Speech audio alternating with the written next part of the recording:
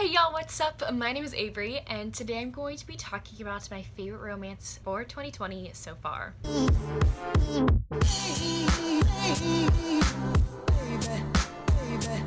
So, I've seen a lot of my favorite romance booktubers make a video like this where they talk about their favorite romances of the year so far, like halfway through the year, and I've never done that before, and so I thought it would be a very fun video to do. So I decided to talk about all of the romance books that I gave 5 stars to so far in 2020. There are 11, and I have like so many romance books that I loved this year so far, but these are the only ones that I've given 5 stars to. There are many 4 stars or 4.5 stars that I love, but these are the only ones that I've given 5 stars to. I'm not going to be actually holding up any physical books for this video because I am moving back to my college town very soon and I have already packed up all the books that I'm taking, so I don't really want to unpack my books for the sake of this video. So you're gonna have to deal with pictures, which is totally fine with me. Just adds more editing to the process.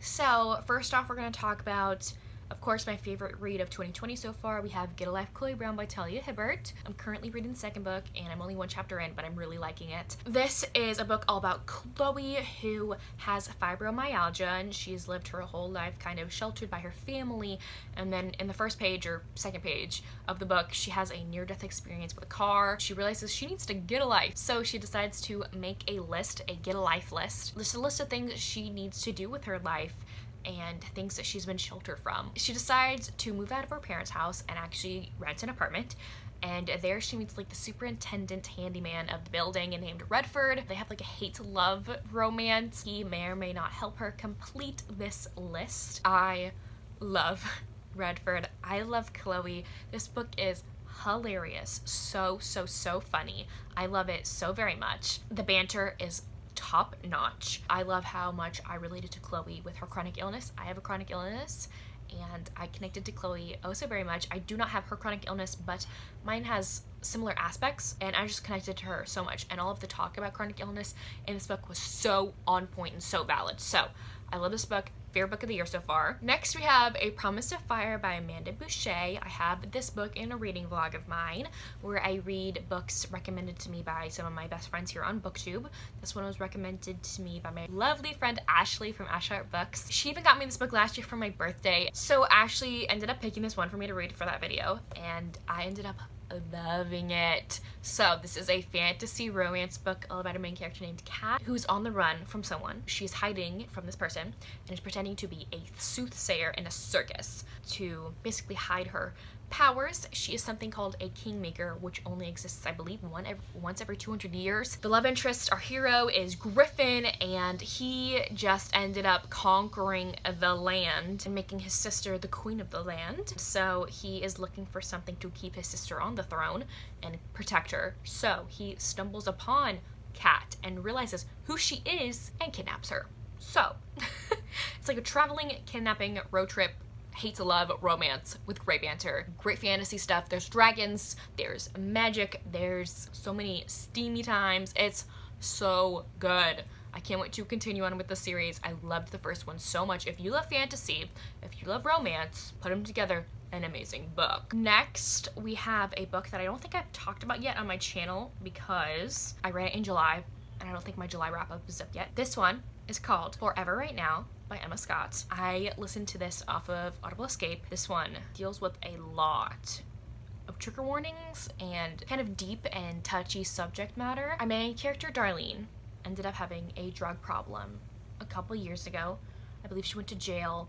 She is finally clean and finally staying sober and has put that horrible past in her life behind her and never wants to revisit it ever. So she ends up moving to San Francisco to hopefully start up her dancing career. And the new building that she moves into, the neighbor who lives below her, his name is Sawyer, and he is in college to become a lawyer, and he is a single father. His daughter, Olivia, is so cute. I believe she's only a couple of months old, maybe 9 months old, and her mother ended up just leaving Olivia on his doorstep when he was in college, and he has turned his life around. He used to be a frat boy, party boy, and now all he does is look after, love on, and take care of Olivia. Darlene and Sawyer end up meeting, and he's kind of like rude to her because he doesn't want any kind of relationship, because he doesn't want to confuse Olivia, and so he leaves all women like at a distance,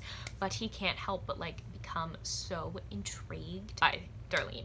And it is so good. And Darlene is just always so sweet, and she tries to convince him that not all people who have done horrible things in their past are horrible people. She messed up in her past, but that doesn't mean that she's a messed up person now, and that people can change and mistakes are made, and we can always grow from those mistakes. There are even deeper topics in this book, but those are spoilers. I absolutely like adore this book. I had no idea that I would. Em Scott is just an amazing author. I love her books so very much. So I really recommend this one. And have you looked at this cover? Like, so good. Next we have another book that I ended up reading in July. That is another romance favorite of mine.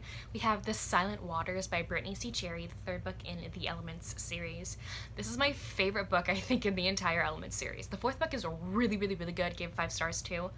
I think this one's my favorite. This book takes place in 3 different time periods. The first section is when our main character woman, Maggie May, is, I believe, like 6 to 10. And then it jumps to when I believe she's 18. And then it jumps to when she's maybe like 26, 25. So there's 3 different sections in this book. The book starts out with Maggie May and her father moving in to his girlfriend's or new wife's house, and she ends up having her own 2 children from a previous marriage. Her new mother's son has a best friend named Brooks, and from the first moment they meet, Maggie May has a huge crush on him and wants them to get married. So it's really, really sweet like that. But then one day when she wants to go have her wedding in the woods, she ends up stumbling across something she should not have witnessed. And from that day on, she does not speak. She does not say a word. This book is basically about family and how much a family can struggle through something this traumatic. Maggie May trying to deal with her own personal life and her inner workings and what she believes in and what she wants to do with her life. And then it also deals with her and Brooks's relationship throughout the years and how they have a beautiful like friends to lovers, and he's a huge protector and like he loves her so much. It is beautiful. I loved it so much. I really want to get a physical copy and just like tab it up to my heart's content. I'm like so excited for other people to read this one because I feel like not a lot of people have read this one in this series. It's so good. Next we have Beach Read by Emily Henry. I read this for the Lovely Ladies live show book club with Ashley and Jen. I will leave our live show linked down below where we talked about this book for I think like an hour and a half or 2 hours. Loved it very much. We all gave it 5 stars. So this is a romance book between 2 writers. Our heroine is a romance writer and our hero is a literary fiction writer. She always has happy endings to her stories and he always has tragic endings to his story. They end up actually living in beach houses next to each other for the summer. They both task each other with writing the other person's genre because they're both in writer's block and can't really write. But this book deals with way more than just that. January is dealing with the death of her father and trying to cope with and trying to understand a bunch of the things that he did that weren't okay when he was alive and she didn't know that they happened. So a bunch of things that her dad did resurfaced after he passed away, and she's trying to deal with all the things that she finds out, and it is so good. Emily Henry just interwove like the funny romance parts with the serious romance parts like so great. It had serious moments and it had funny as heck moments, and it was really, really, really great. It's the first book I've ever read that has actually done that successfully. Had a rom-com but also like very serious aspects woven into a story together. I think her writing style is amazing. I loved this very much.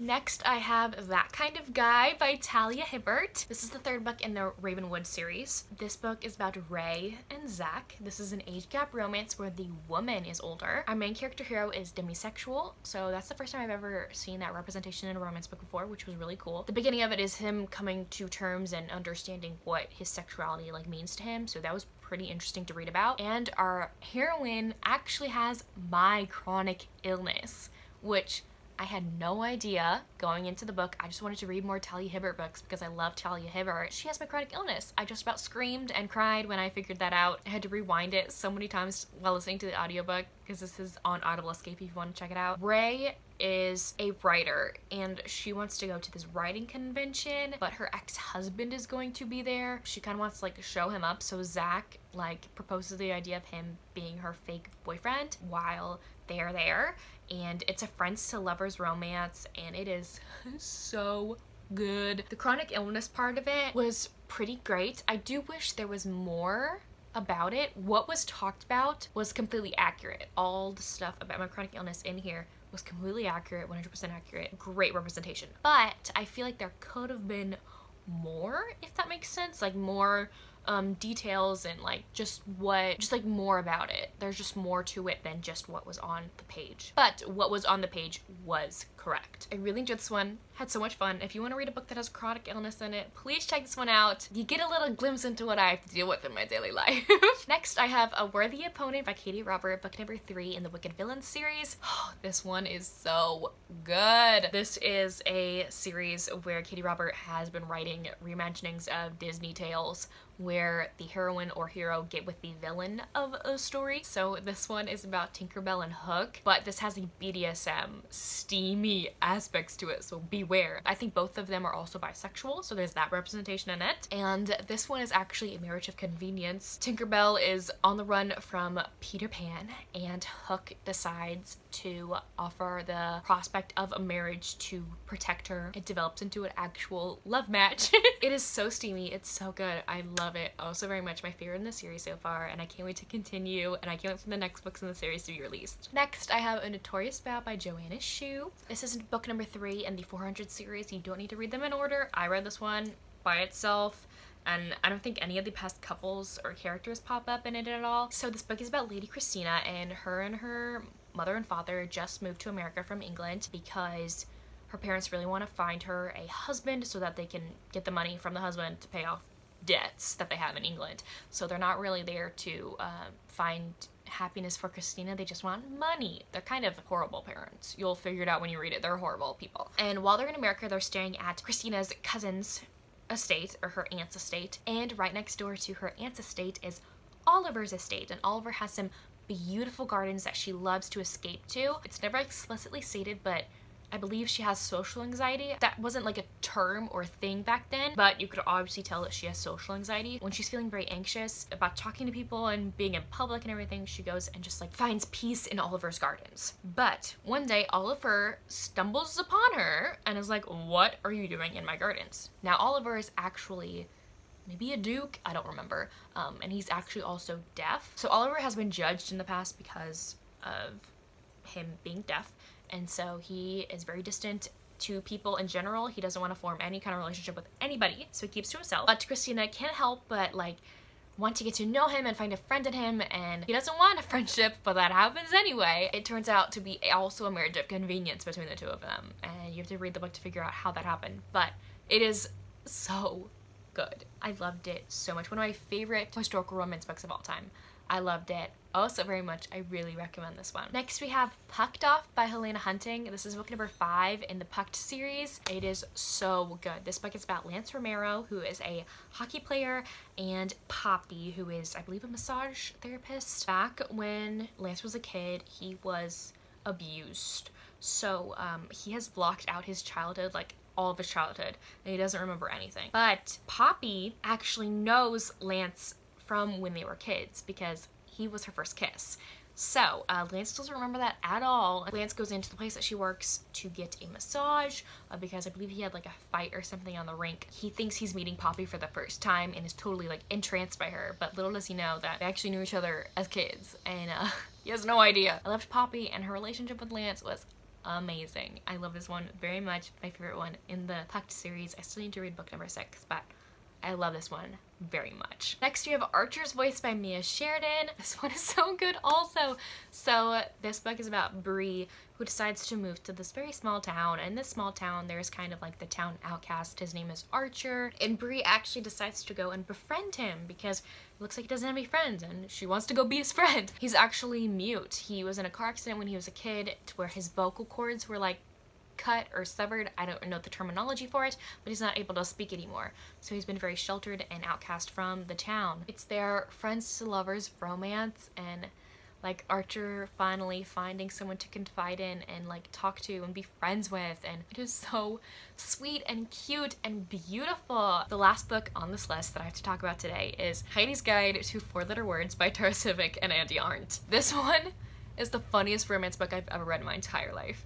I love it so much. When I tell you it is funny, I was cackling in the car driving. Like, I never do that with audiobooks. Like, I'd be like, huh, oh, that was funny. But no, I was literally laughing out loud.